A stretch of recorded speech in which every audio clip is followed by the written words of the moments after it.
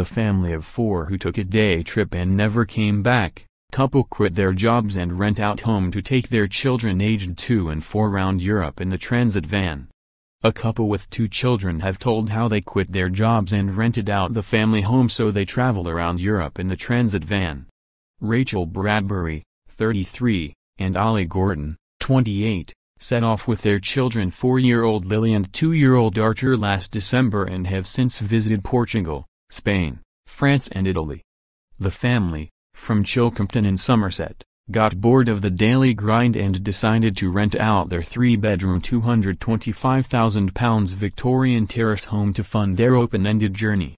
Ms. Bradbury, a former daycare manager, said, "It all started when we wanted a van so that we could go on cheap holidays. Then before we knew it the whole thing snowballed.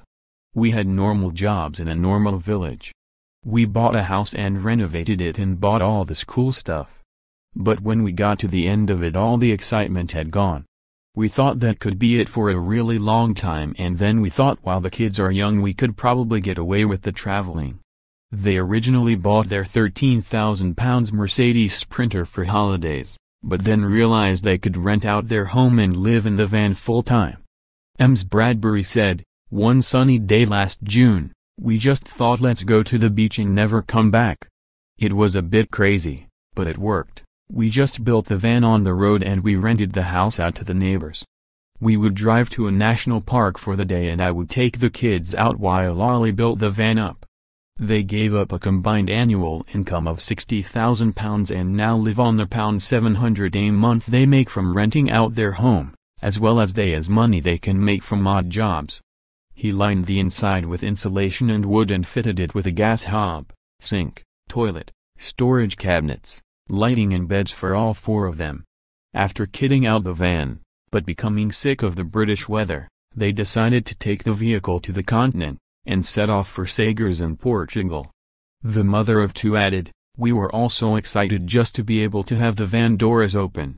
We knew it would be amazing, but it was even better than we had ever imagined."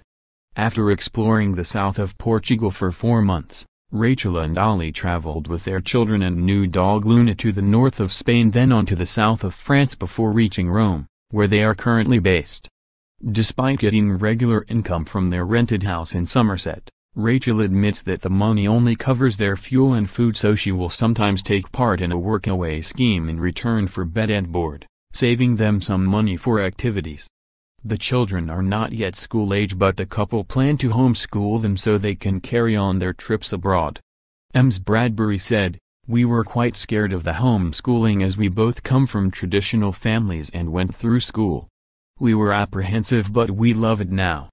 Lily had the choice in the UK to go to nursery and she went but she didn't like it. It worked so well. I didn't want to put the full pressure on her. She taught herself to swim and is really good at letters and numbers. Lily just picks things up so I am hoping she really catches on to the languages. If they ever turned around and told us they wanted to go to school there is no way I would stop them. But for now, what we are doing is working. We will travel for as long as we can or until the kids are fed up. Although all 4 of us living in a van with a dog can get a bit tense at times but I think it has helped us. We talk through arguments and we have learned a lot about each other, so it still works in that way.